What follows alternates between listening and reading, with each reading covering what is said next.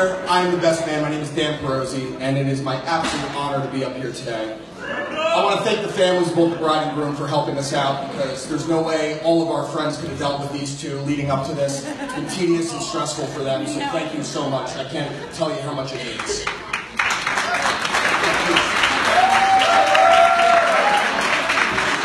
Now, I've known Ralph for a long time, since middle school, but we really didn't become good friends until the last 4 years or so.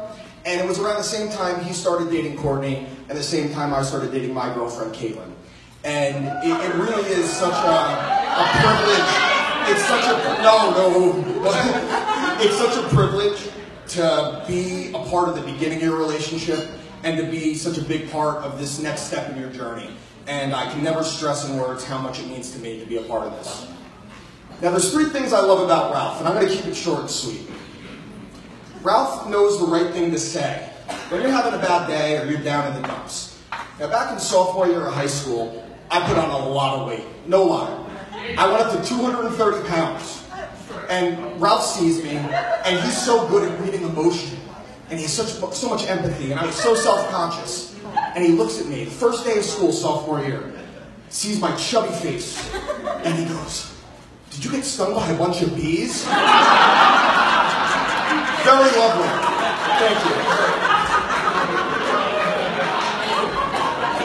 Now, the second thing I love about Ralph is that I've never met someone louder than me until I started hanging out with Ralph. And then I met Courtney. We're the only 3 people in here that really don't need a microphone to get the point across. And the third thing I love about Ralph, I'm moving on now. Now, I do remember the very moment Ralph told me he was going to propose. I was actually out in Utah at Zion National Park for another wedding. And he FaceTimes me at 1 in the morning, which means it's 3 a.m. over here. And he definitely had a few too many to drink. He goes, I got something to tell you. And he tells me he's going to propose. And I was so honored that I was the first person he told. Now, I don't know if you guys know this about Ralph, but he's a little gullible, and Mark can attest to how he's very gullible with things I tell him to do. So I say, "Oh, man, I'm so happy for you. Where's Courtney?" "Oh, she's sleeping." "You should start going to mess with her while she's sleeping." And she's sleeping on the couch. He puts on like a gas mask from World War I. He's going up, "Courtney, it's me."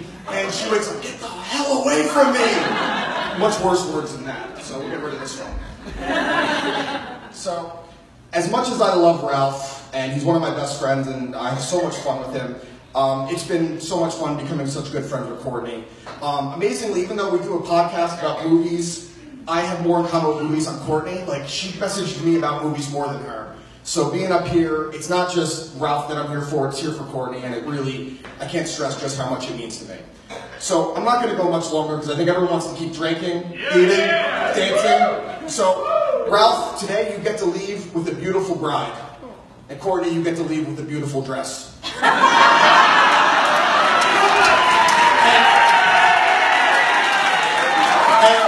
for everyone that's friends with Ralph on Facebook and social media, that's what it feels like to chew 5 gum.